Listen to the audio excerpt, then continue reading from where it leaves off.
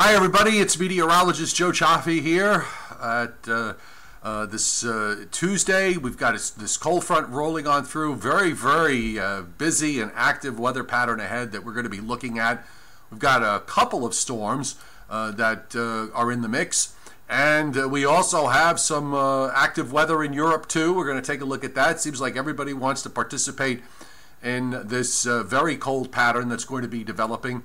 First off, let's go real quick through what's going on at the moment as of 6 o'clock Eastern time. And we do have some heavy showers and might even be a few rumbles of thunder in this mix here with this cold front that is moving across Pennsylvania. And those showers, we've been getting kind of some scattered activity here in my neck of the woods. But you could see the steadier and heavier showers out to the west, and there's a little bit of line of downpours here in the yellows on the radar echoes. This is all going to be moving through later this evening and overnight over the coastal areas of New Jersey to southern New England. And then the front will move offshore late tonight and take all of this out of the way. And then we're going to start the process of the, let's call it a stair-step decline in temperatures over the next couple of days. And this weather front is going to be playing a role in our weather going forward. I want to put up the satellite view of the west because as all of this is happening, we are seeing the weather in the west calming down, and this is very important to our weather in the east. If you notice, there's this big upper low that's sitting out on the far left, and that is driving moisture in the Pacific almost straight south to north. That is actually the backside of this upper ridge that's developing in the western part of the United States. It's going to be building up through western Canada, and this sets up the deep trough that's going to be in the east. You can also see a stream of subtropical moisture coming in off the Pacific and crossing over into parts of Arizona, New Mexico, and Texas. And there's actually going to be some snows in parts of northern Mexico here over the next few days as that cold air, this first shot of cold air settles fairly far to the south. The extent of this cold pattern is going to be pretty wide. It's not going to be confined to a small area. And let me just point out, by the way, that we're not going to get, at least here in my area, it's not going to get frigid right away. I think that comes next week when other things are going to start happening with regards to the action in the upper atmosphere. But we are going to get cold enough to set us up for the first snow threat, and we're going to take a look at that and show you how this plays. And this snow threat, I believe, is going to be confined to the coastal areas from New Jersey on up to coastal southern New England. But we could wind up seeing it extend a little bit further inland. So let's look at this, and we'll see where we're going with all of this. And let me, I'm going to make this just a little bit smaller so everybody can kind of, I like that you should be able to see the date. If you want to follow the dates along, the date of the maps along, it's right across the top. So this way we're not getting lost. So here's our GFS model. And we have this cold front right now coming into western Pennsylvania. You notice the model does indicate a very narrow band where it may change to a little sleet or wet snow. It's not going to make a big difference here. But the front moves through and it stalls. It does, by the way, change over to snow up in northern New England for a little bit. And then we start to see that colder air coming down from the north. The lake effect machine will get turned on to some degree. I think it gets turned on stronger as we go through this forecast period. But the first focus is going to be this front that stalls out to the south. Now, by the time we get to Friday morning, you can see on the GFS that the area of moisture and rain that runs up from the Gulf of Mexico through the southeast and up into southern Virginia, and then it runs out northeast from there. There's drier air to the north, colder air also, marginally cold. It is going to be below average by the time we get to Friday. Again, it'll be a stair-step decline. Now, with these fronts, sometimes what happens is the model tends to push them out too far east and south, and we're going to watch that carefully. A number of the GFS ensembles are north and west of this positions, and over the last month and a half, we've had a couple of instances with weather fronts that have moved offshore, and it looked like they were just going to go goodbye and no issues, and then they wind up being further west, and the wave development winds up being further west, and we've gotten caught a couple of times in my area with some rain that wasn't indicated. The day before Thanksgiving was a perfect example of that, where over Long Island there was about half an inch to an inch of rain in some places. But we'll see if that's going to happen again. When we put this in motion, you can start to see a wave develops here east of North Carolina. Now, the operational GFS, which I'm showing you, has the low going out to the northeast. On the northwestern fringe of that is a narrow band of snow that develops Friday night into Saturday morning as the pressure drops in the wave. Some colder air gets drawn into it, so you've got this band of snow that basically runs from about Boston to New York City. This is the back edge now. Boston to New York City to Philadelphia. This is not a big event, okay? It's not even a moderate event. If this plays out literally, it would be on the order of maybe somebody getting a coating to perhaps an inch or two in that band. Now, one of the things we're going to watch out for is if this wave and this frontal boundary is a little bit further to the northwest, because that could push some higher measurables north and west. And then, of course, by Saturday afternoon, it's done. Now, there's disagreement, too, with some of the models in terms of the wave coming out. The NAM has a slightly different view of this. It has a weak lead wave that goes out and kind of holds the energy back longer. So that might have some implications with the energy that's dropping down from the Great Lakes. So the NAM would sort of paint this different kind of scenario that might actually wind up being a bit more threatening. But I'm not ready to go on board with that. Let me show you the precip amounts here. We're going to use the 24-hour precip, and you can see it's actually pretty generous. This is through 1 o'clock in the afternoon. Total precip on the GFS has a half an inch of liquid over eastern Long Island and touching coastal New Jersey. But notice the sharp boundary of the back edge that runs just to about New York City to just east of Philadelphia to about Boston. So there would be a fairly sharp cutoff. And of course, there's always the outside chance that some areas right near the immediate coast could wind up getting a bit more. I feel fairly comfortable with the idea that this could produce a coating to an inch or two right now. But I'll pull up the ensembles of the GFS. And this is actually much more robust. This is 24-hour precipitation, and it actually would argue that the back edge of the snow could wind up being west of Philadelphia, on up into northwest New Jersey, and north and west of Boston, and that half inch cuts across central Long Island through much of coastal New Jersey. Now, if this were to happen, somebody could wind up with several inches or more. So we're going to watch now from here on, since we're at Tuesday evening, we're going to watch the model trends now going forward to see if we start seeing this north and west shift, which has been something that, as I said just a little while ago, has occurred several times. It occurred several times during the month of November, which brought in not a lot of rain. None of them really were big storms, but you know, this time of year, especially when you're dealing with cold air, you know, and the potential for some snow, subtle shifts can be extremely important. Now, regardless of whether we get anything out of this or not, the longer term pattern here is going to be one where it turns eventually very cold in the eastern part of the United States, and I'll show you why. We're going to put up the jet stream. I'm going to go back to the regular GFS and widen out so we can look at the upper pattern, and there you can see that deep trough that runs from northernmost Canada all the way down into the eastern Gulf. The very strong ridge that's in the west, which is being dictated by this very strong storm that's north of Hawaii that's just sitting there.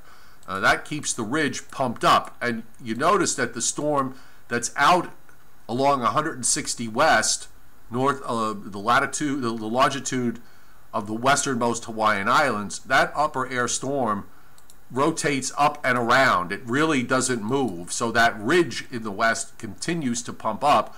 And as that's happening early next week, another deep trough is getting ready to swing around in the east. And you can pick it out here in the bend that's just near Lake Superior. That is a strong upper air trough that's diving down and then sharpening up as it lifts up to the northeast. Now, this will precipitate, I believe, the development of some kind of storm along the east coast, and we'll get tight again. And the model has actually been fairly consistent with this for a couple of runs, there we go. So there it is. Now on this run, it was much further offshore than on the prior run. But it does have this developing deep storm. It's a 978 pressure.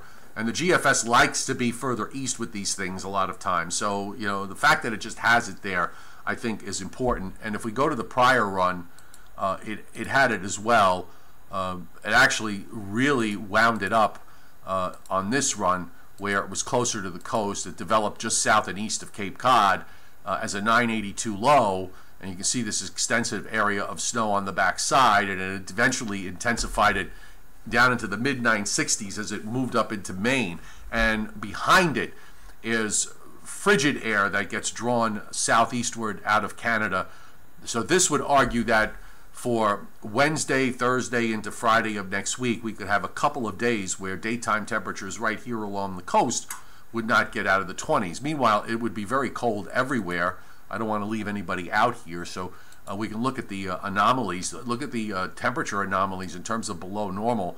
The purples start the -12, so 12 degrees below normal or more, 12 degrees or more below normal, all of eastern Canada, much of the Ohio Valley, the Northeast, the Mid-Atlantic, the Southeast, and down to Florida. This cold push will wind up going all the way down into the southeastern part of the United States and into Florida.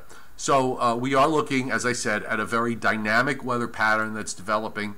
The long range, which we can go back and look at in terms of the upper air, really doesn't show too much. Here's that deep trough that the model has in the east. I mean, that's really deep and sharp. So it's no surprise that it develops a storm the way it does. And as we move forward, for the most part, except right near the end where it likes to pop that ridge up, it looks like it wants to pull the trough out. But, you know, that could be this run. The prior run did not do that. And, you know, I see that from time to time with these in-between runs. As you get deep into the long range, it'll throw up some, you know, a different outcome in the long range period where it starts to develop this ridge in the east. And this is, you know, out at day 12 and 13. But, you know, the general signature in Canada remains the same. So even if that were to happen, it doesn't mean that there's going to be a huge warm-up, but there might be some moderation, because by the time we get to the end of the period, we are back to this flow coming out of Canada, and that ridge is trying to pop back up in the west. That big storm that's out near north of Hawaii, between the Aleutians and Hawaii, really is going to be the driver of the ridge in the west. So we're going to pay very close attention to that to see when that breaks down. Eventually, all patterns break down. It's a matter of whether they last for a week, or do they last for 2 weeks, or do they last for, you know, 2 months. By the way, toward the end of the period, you might see up here, there's a east-based block that's developing again across eastern Greenland. So that may be a sign as well that this period where we saw the negative North Atlantic Oscillation, or NAO, that showed us the blocking, that is the most volatile of them all. That comes and goes rather quickly, relatively speaking, but it may disappear for a little while, but it may come back. And remember, you don't need the block in order for it to be cold. We actually lose the blocking signature early next week, the big vortex takes over and just stays pretty well locked in place. So you don't necessarily need the blocking in there. The blocking is probably required if you wanted to say a blockbuster snowstorm to stall off the East Coast, but you don't need it if you want it to be very cold. Meanwhile, we'll go to Europe, because you folks are going to see some real wintry weather here in some places, and it's all being dictated by, with the weather pattern the way it is here. You're going to get some waves of cold air and precipitation. Here's a system that's a very strong storm that moves across into the North Sea and gets very intense, is going to turn the winds to the north. You get these strong northerlies that are going to come down off the North Sea and from Iceland and Greenland, and it does produce a fair amount, these streamers of snow across England and Ireland, and on down into the Netherlands and Germany and parts of France, and even into northern Spain. And this continues through the weekend, and then after that you get an Atlantic storm that comes in, and there might be enough cold air. It looks like maybe some snow in some places in the British Isles, another deep storm that moves over the eastern part of the Isles and into Western Europe. Then after that, it kind of settles down a little bit, perhaps not as cold as these weather systems are coming in from the west. But still, look at this, ample opportunity here for you guys to see some snow in the next 10 days or so in Britain and Ireland. And when we look at the snowfall, and we'll put that up for you, then we're going to go back to the U.S. and I'll show you the snowfall for us. But look at this. This is, the GFS. Now, granted, we know that this is not going to be exactly real, but look at how much snow the model's producing in centimeters across England. Virtually the whole the whole island, England, Scotland, all of it, covered in snow, and some additional deep snows for northern England and Scotland, snows for certainly the northern part of Ireland, much of France, much of Italy, Germany, the Netherlands, on over into Poland. This is going to be a very active period on both continents. Back to the U.S. we go, and I'll put up the whole U.S. over the next 10 days. Now, I'm thinking that this is going to be a little different when we get to time. And by the way, there is missing data here. There is a problem. I'm going to go to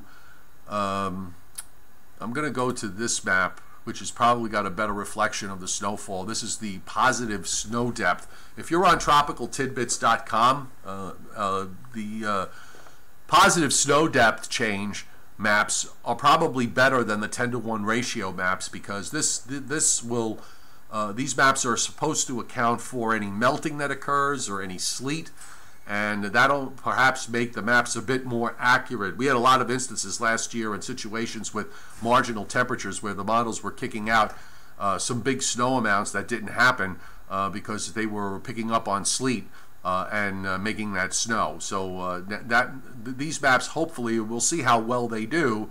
We'll take that out of the equation. Notice that west of the Rockies, because of that big ridge, very little activity going on in terms of snowfall for a change. So after weeks of snows in the Intermountain West, we're seeing that diminish considerably. And in the east, much more activity. There'll probably be, you will probably get that lake effect machine to turn on. I'll get you a close up here on the east.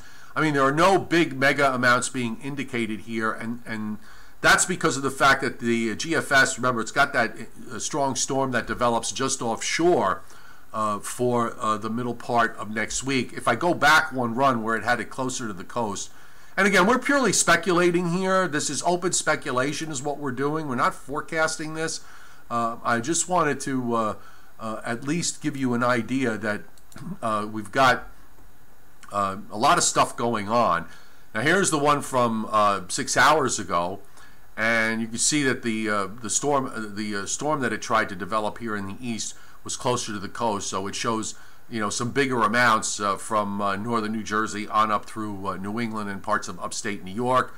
Fair amount of lake effect going on, and of course very active snows being indicated for much of southern Canada. We're seeing some snows also for southeastern Canada here as this pattern takes shape. And actually even the coastal areas of Nova Scotia and Newfoundland participating in all of this. So you start to get to some bigger amounts as you go to the north and west. So a very, very active pattern going forward. I think you winter weather lovers, I honestly believe that with all that's going on in terms of the dynamics in the upper atmosphere, and I'll just, I'll put it on the line now, the fact that, there's probably some things going on too that we're not that models aren't seeing, that won't be picked up until, pretty much the last minute. Well, let's say relatively speaking, the last minute. Perhaps the models won't pick up on those things until we get inside the 5-day period or the 7-day period. So I got to think that with this cold pattern the way it is and as dynamic that the upper air is, I would be surprised if my area does not see at least one snowfall out of this over the next 10 days or so. It would be kind of a shock, actually, but wouldn't be unprecedented. I've seen it, I've seen it over the years in my experience, where you get all this cold air and it's around for a long time, and you're sitting there waiting, and storms just don't come, or even the basic amount of moisture doesn't show up.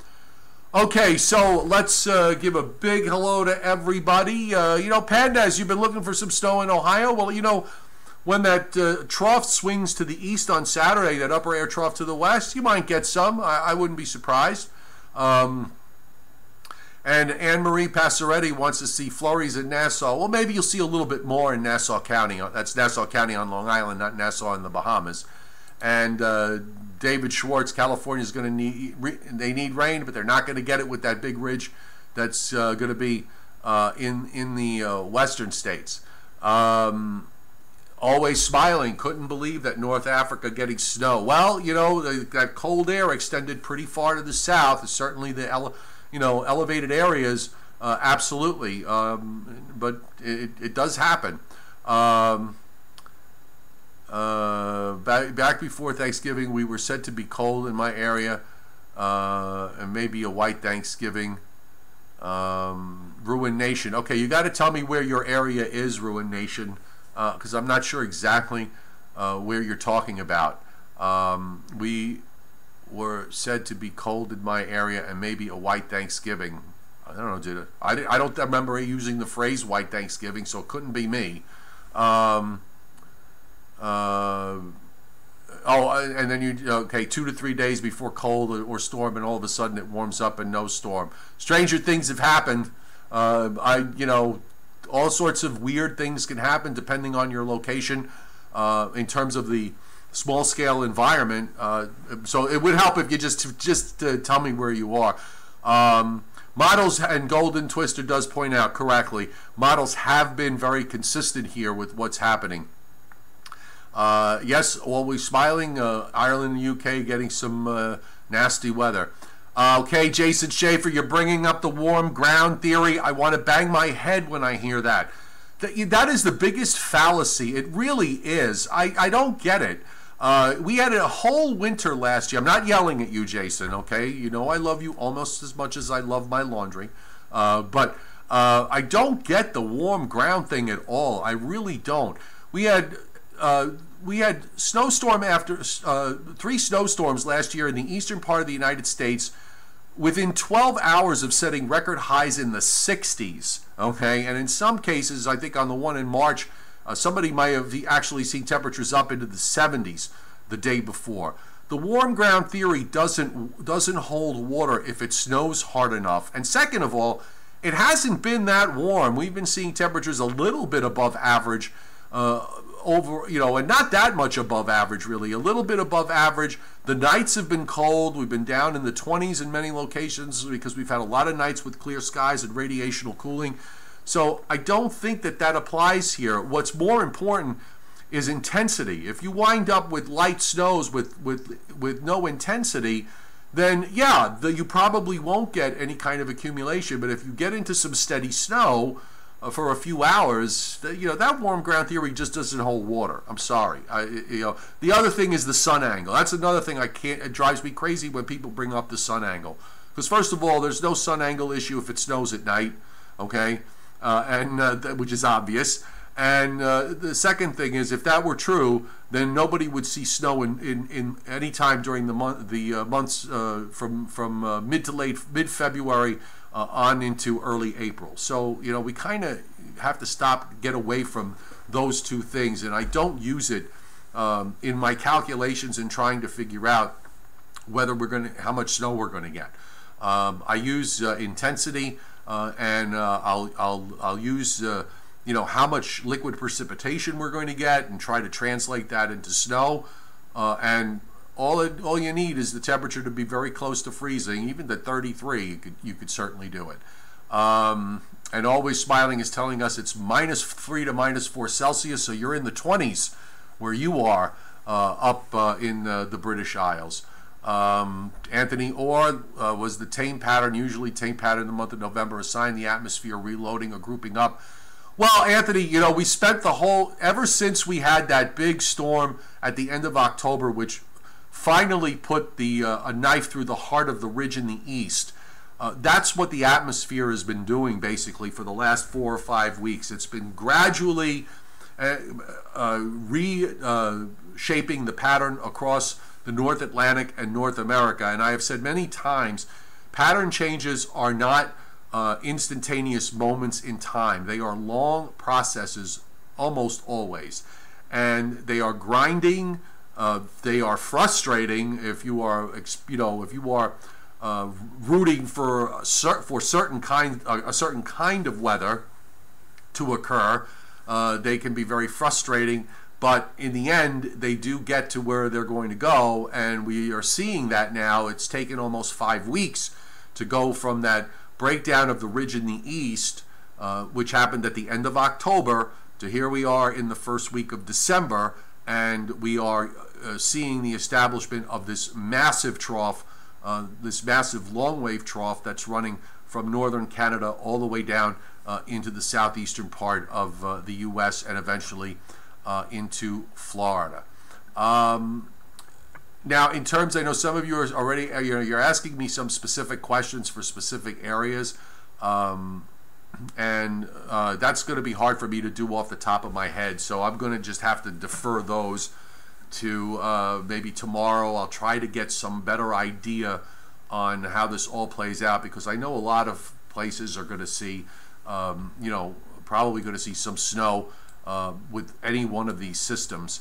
And this way I can at least help you out with whatever your questions are. The Epic Hunter, Suffolk County, maybe 1 to 3 inches, Suffolk County on Long Island. Well, I'll tell you something. Yes, I think that's certainly possible. Right now, again, I'm feeling comfortable for where I am, which is literally geographically where I am, which is Long Island, which is a coating to a couple of inches. I'm gonna watch closely. And we should be watching weather models closely for a very, very, slow shift to the west, or maybe, the wiggle room is both ways. This could still wind up being further east and flatter. There's always that possibility too. So we'll see what the models tell us. Jason, no worries. The warm ground theory and the sun angle theory, really, to me, the sun angle idea, they're not theories. I mean, the warm ground theory maybe is a theory.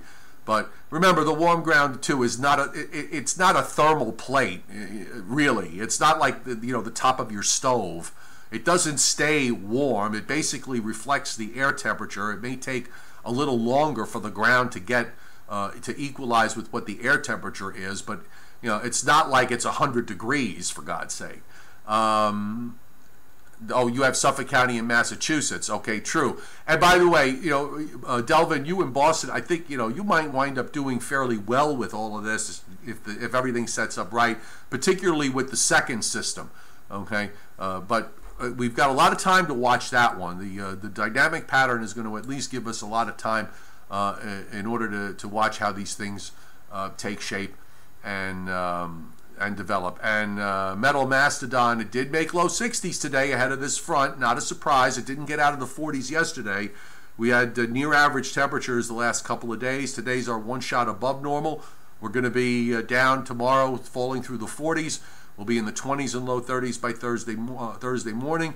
Low to mid 40s for highs on Thursday and Friday. With arriving clouds and a northerly wind, we probably won't see temperatures getting out of the 30s. So I think that will more than compensate for whatever warmth the ground is picking up from today. And Dominic Trattoria, this is, this first thing is going to be late Friday night and into Saturday. And Adam Fitz, the blizzard last year, again, the one in February in particular, literally the day before, we set record highs in the 60s. And New York City got 9 inches out of that. And as one of my friends pointed out, that was the highest temperature, highest snow back-to-back combination in the 140 some odd years of New York City weather records. So, as I said, the warm ground didn't mean a thing then, and I don't think it's going to mean anything for Friday night into Saturday. Intensity is the most important thing. How intense is that precip? If it's, if you've got moderate snow, snow falling at 1 inch an hour, that rate, that will more than compensate for whatever couple of degrees warmer that the ground initially is. And the westward trend in the models and the ensembles, well, the ensembles are further west and north than the operational, so the in-between run looked to me like it went a little bit, just a little bit, but it did go a little bit northwest, a little bit higher with the amount. So let's see if that trend continues overnight and during the day on Wednesday. So, from a weather forecasting standpoint, going forward, this is a very exciting time, because we like to get our heads into this sort of stuff and the challenges there. So we are going to do just that. Tom Adams, yes, if you put in, I think the code for the mugs is Santa Mugs in small letters, in one word, Santa Mugs. So if you type in the discount code Santa Mugs, you will get 15% off. And if you type in Joe Stradamus, you can't use them both. But if you order, if you order over $50, Joe Stradamus is the other code that you can get. He's referring to my store. So if you want to get something to put in your Christmas stocking, or perhaps you want to put it into someone else's Christmas stocking, you can go to the Joe Stradamus store and go ahead and do that. I know, shameless plug, but you know what? I got to make a living too. And thank you for those of you, by the way, who have hit my PayPal account. I really appreciate that very much. For me, if I can get a cigar or a cup of coffee or anything like that, that's fine. That's great, actually. I really appreciate it. I'm really attempting very much to build up my YouTube channel to mega proportions.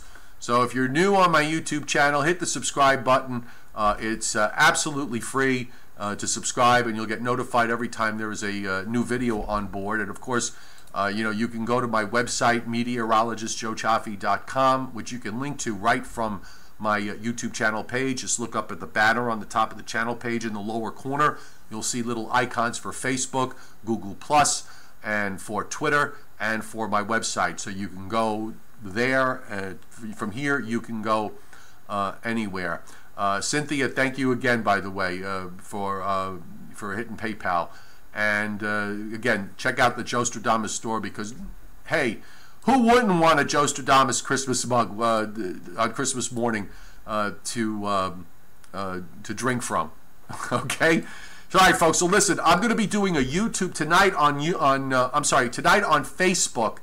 After 7:30, we're going to have the Joe and Joe show. I'll be joined by my colleague, my FiOS One News colleague, Joe Rayo, and we will be talking about this very thing, the weather pattern going forward, and we will have a little bit more of the weather models as they're finishing their late afternoon runs. I'll have the rest of the ensemble, so we'll be able to take a look at that. And so join us. It'll be a little after 7:30 on my Facebook page, meteorologist Joe Cioffi. So do pop in, and we will see you at this time tomorrow.